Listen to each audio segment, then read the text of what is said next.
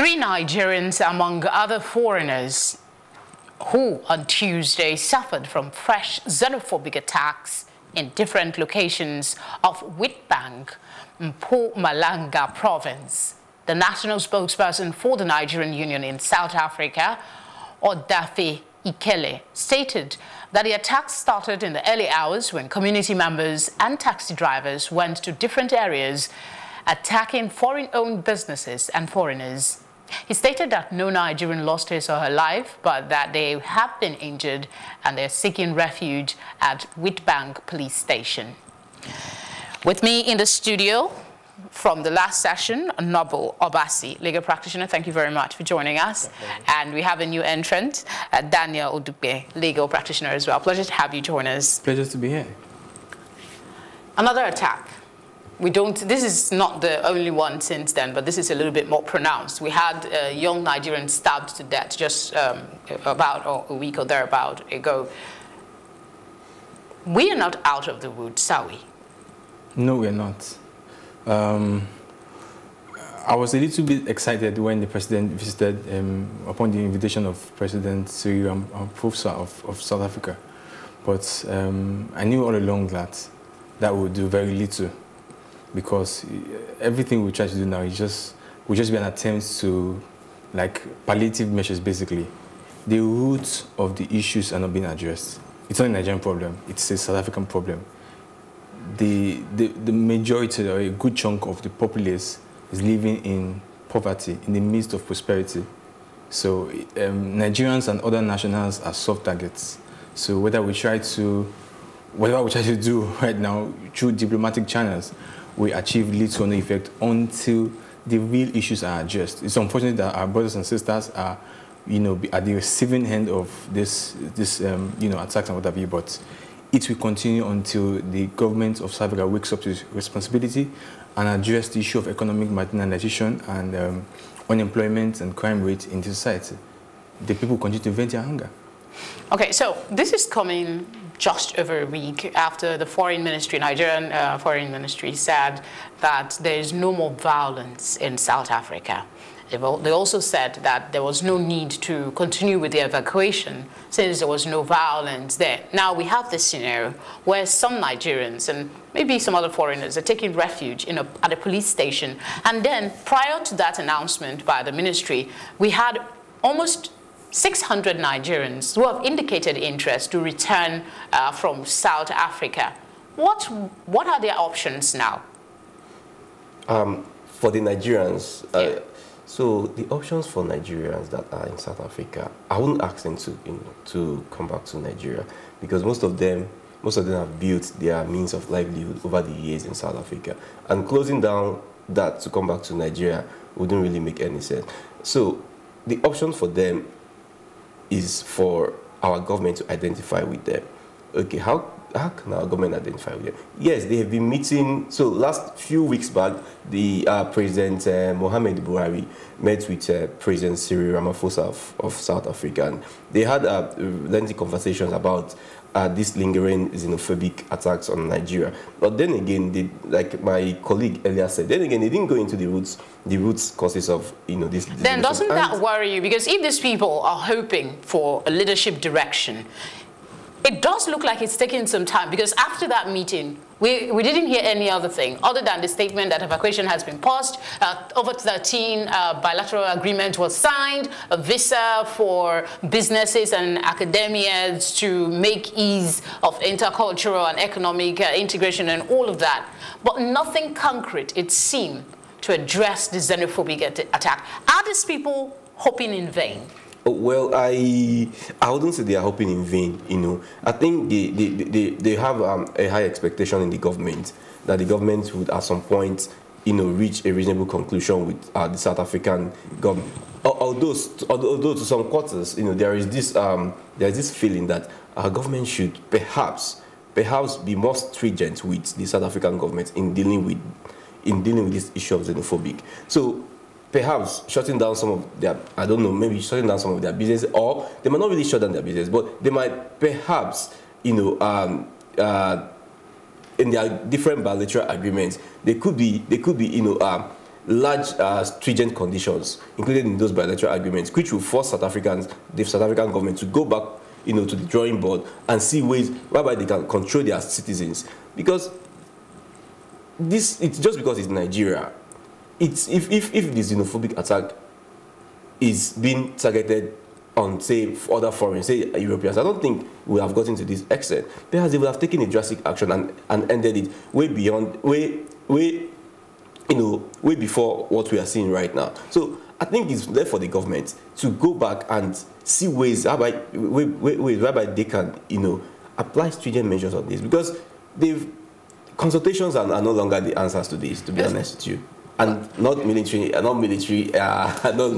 means as well. Yeah. Yeah, but the thing about this is, some would argue that agreements and stuff takes a little while to come into effect. But there are those that are saying that it doesn't seem to have had much impact in the xenophobic attacks in that country, that the bilateral agreement, we heard about it, it was well publicized and all of it, but the end result doesn't seem to be in favor of Nigerians still. Are we being too hasty in jumping to conclusions that that meeting did not provide the results that we want? Yes, I think it might be correct to say that we're a little bit too hasty. We should not mix it up. So when you're signing bilateral agreements, even though you're signing, with the other country, you're signing with government officials, you're signing with the educated, the elites. Those are people you're signing with, basically, But these attacks are perpetrated by citizens, mostly those, in the lower echelon of the society, So they do not even know the content. This is not even their business what the content of the agreement is. So to expect that by signing bilateral agreements, it will instantly impact on, the citizens and their behavior towards foreign nationals, might be a little bit hasty. So that definitely will not bring the results we're hoping to bring. So shouldn't such bilateral agreement, such discussions, such conversation put the common man, the people you mentioned that are, spearheading this attack, put them in focus, other than talk about people that seem to be at the higher ladder? Yes, but again, so what we are basically advocating right now is, say, sign agreements, sign policies and make sure that it affects the people, the members of society. How? Ideally, How? It should be possible. But we are talking about people with limited education. So what kind of proposals, what kind of plans, what kind of moves, in your opinion, will be more effective in getting to these people at the grassroots who seem to be, more emboldened by the attack than anything else? Indeed, the government of South Africa needs, first and foremost, to demonstrate sufficient political will and seriousness and determination to bring its people to check. It is not by, trying to look good, because don't forget that by reason of these xenophobic attacks, their image in the international community has been, negatively affected. So in my opinion, I see all the invitation to the presidents, to come around and all of those things, I see it as, I wouldn't say show off, but, diplomatic efforts to make themselves look good, once again, in the eye of the international community. But the real issue is for them, like I said, first and foremost, is they are really serious. They need to live up to, the expectation, to their responsibility in terms of, listening to the yearnings of these people, because, you can't just expect people to change and you're not listening to them. So, number one, they need to listen more to them, find a way to engage them more. And number two, they need to be more firm with their people. I see it as an issue between a people and its government. Like I said, it's just unfortunate that our brothers and sisters are at the receiving end, but it's a deep systemic issue that challenges that they're going through right now. Like I said, you have, the division between the rich and the poor is getting wider, especially the whites. The whites, you have the white community, controlling as much as about 80%. The latest one of the surveys conducted, 80% of the wealth of that nation, the head of on the minority, and you have the majority of people languishing in poverty, and they see these foreign nationals come into their country with skills. They're able to take jobs. If you offer them little amount, they will collect, because they know that if they take it to their country, by the time you convert it, it's something reasonable. They don't mind, but they are lazy. They can't work, and they see that things are doing well. The economy is not doing too badly. There's a money system, but it's just not reaching them. So it's a deep systemic problem. That it will take serious, political will to correct over. It's a question of good governance. The government needs to live up to this obsession for you to see a seizure, But in the interim, should evacuation be restarted in the interim as, a checkmating measure until more long-term solutions can be evolved? I wouldn't suggest that evacuation should be continued, because if you evacuate these people from South Africa to come to Nigeria, do you have any business set up for them to survive? Do you have? Well, most of them, to be quite brutal, have lost everything they ever worked for. Some of them have been there for 20 years, and whatever it is their generations have been able to put together has been destroyed in that time. So it's almost like even if they stay back, they still have to start afresh. Yes. So what is wrong in them choosing to come back home? Well, I don't think there's anything wrong for them choosing to come back home, but some of them will feel more comfortable being in South Africa than more comfortable struggling in South Africa than coming back to Nigeria to come and start afresh. Because for them, they've adapted to to the environment, they've adapted to the community, and they can easily find their way around wherever they are, their vicinity. So for me, I think the evacuation, so it should be open for Nigerians in South Africa to decide whether they want to come back home or not. So the evacuation shouldn't be compelled, shouldn't be by compulsion. You should just throw it to Nigerians in South Africa and ask them, do you want to come back home? 600 says they want to come back home. Yeah, if I may add to that, I think it was, in my opinion, I think it was a huge mistake. I mean, it's illusionary to think that things will just, I'm surprised that, the evacuation effort was stopped. I think it was a grave mistake. Like you rightly pointed out, there's no place like home. That's the truth. You don't want to work hard for decades, and then you wake up one morning and then somebody has destroyed it. I'm not saying that Nigeria is perfectly safe, but there is a greater sense of belonging in your country. You have a stronger moral basis. Maybe in other civilized climes, maybe you can trust the system, and the judiciary to protect you and what have you. Unfortunately, South Africa is not there yet. Nigeria, with all our challenges and with all our troubles, I do not see how, you just wake up somebody one morning and then a group of people just come, and then I believe that if you want to build something long-lasting, it make more sense to say, let me come to my home, because if there are challenges, you have a moral basis to stand up. You have people you have a greater sense of belonging, people who will support you. Nobody can just marginalize it in your own country. There's no place like, I think it was a grave error to have stopped the evacuation. So beyond the the leadership issue between the two countries, trying to use that as come together and find a consensus solution to some of these xenophobic attacks, what can the Nigerian government do to make the home base a bit more attractive so people can, earn good living in their own country?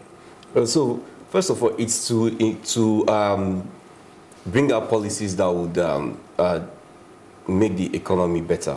Because most of these people that travel outside the country, most of them, if not all of them go there for economic reasons. So they are going there to, get better services. They are going there to have better approach to life. They are going there to, have good basic needs. So they feel Nigeria is an economy which is really not meant for them.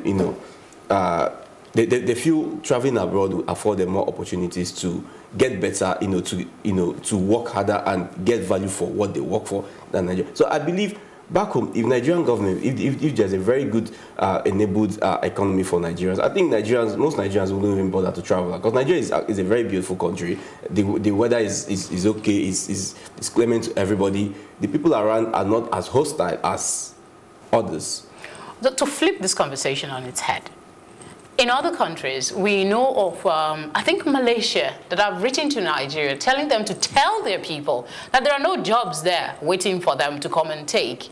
And even in this same South Africa, we have unemployment. We still have infrastructure deficit. We still have insecurity to a certain degree. So what really should keep them from coming home? Because because that's some of the things that have been cited. When you ask some of them living in South Africa, they will say, oh no, I can't come back, there's insecurity, they will kill me. I can't come back, there is unemployment, I will not be able to survive, and all of that. But this same thing exists in that area that they've chosen to go, this time South Africa. Felicity, let's be honest. Take away xenophobic attack from South Africa. South Africa, as it is today, is 10 times better than Nigeria. Let's be honest. Let's be honest. That's practically a slap on. That's the truth. That's where we are. That's where we are. That's where we are. But we're supposed to be the giant of Africa. Do you know how much power generates? Do you know how much power South Africa generates? We are about 200 million. We generate about 6,000 megawatts. South Africa, that is far, far less. Do you know how much it generates? There's a gulf in class between where we are right now. Things are getting better, hopefully. We're slow and steady, we're making progress. But take away xenophobic attack. If you ask an average Nigerian, say, look, your security will be guaranteed, would you choose between South Africa and Nigeria? Everybody would choose South Africa. Have you been to Cape Town and some of those places? I mean, those places, all you need is to have skill sets, is to be empowered, is to be able to do something. The system, and that's why Nigerians and citizens of other African countries are able to earn a living there. Things are, I've been privileged to be there before, things are a lot better than what we have here in Nigeria. Okay, so it's a challenge for us as a people. You asked the question earlier, what should we do to keep our people? Good governance, the thing we've been crying for, do the right things. I was really excited when I think I read that the Mrs. Abike, I can't remember her portfolio now. Yeah, the chairman of the Yes, she entered an agreement with the Bank of Industry to provide loans for the returnees. Fantastic, policy or what have you. Fantastic, things like that. Deliberately empower your people. Why have we not fixed power problem in this country? If you fix power alone, the kind of solution, the kind of empowerment and jobs creation and what have you that will be an offshoot of that will make many Nigerians. So the issue is that we're still far behind. There's still a long way to go. Quality leadership. Absolutely. Thank you very much, as always, for sharing your thoughts with us. All right, we'll go on a short break now for a plus package, and when we return, I'll be giving my take. Don't go away.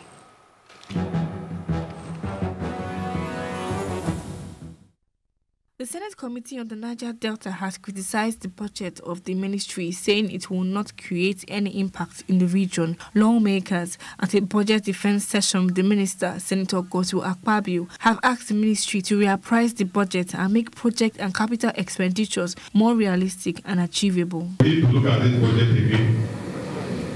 again with you, and we expect you to do your because the documents we needed were not supplied to us. So we will continue with the defense. Let me finish. They have asked me to prove. We will continue with the defense on Monday. I think you should reject this budget and do something going to be better in history. The budget stack that you have now is not different from the one you made last year, 2 years ago, 3 years ago. And that's been the problem. This type of budget doesn't produce anything visible for people. I wish Minister of Niger Delta would look at the problem of the people of the Niger Delta area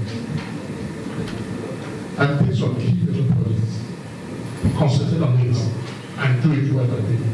So it don't start sound like NDC. Because one of the worst establishment I've said is NDC. And it allows room for funding activities because of the way it's set up. This budget looks like any business budget. So you, a person who wants to make them with your instruction, why don't you take the major roads of Lejo or Red or something and begin to fund it and give Niger Delta something for you to remember? Nothing like great jobs. But they're going to do, if you have left what you're doing to go to university to do their home. The same university and Ministry of Education and the best the same home. Education and the build one home and different people. The senators feel that there ought to be completion of major projects that are already in the Niger Delta. I agree with them, but unfortunately, we are working under a very tight envelope. And the ministry was allocated a sum of about 23 billion, and that sum, 60% of it will go to already existing projects in the region, and so 40% will go to probably new projects in the region, new demands. So if you look at it very well, it's not possible for you to capture all projects with that amount, and it's not going to be possible to even complete even 10 kilometers of road in the region. So I think instead of saying that the budget was rejected, I think that the distinguished senators should collectively make an appeal to the Ministry of Finance, Budget and National Planning to improve upon the envelope and to expand it a little so it can capture and at least substantially most of the yearnings and aspirations of the good people of the Niger Delta, and not taking cognizance of already outstanding projects that were conceptualized since 2016, 2015, 2017, 2018, which are yet to be paid for. And again, there is nothing we could have done about the budget based on the fact that we are yet to receive even 1 naira for the capital project for 2019.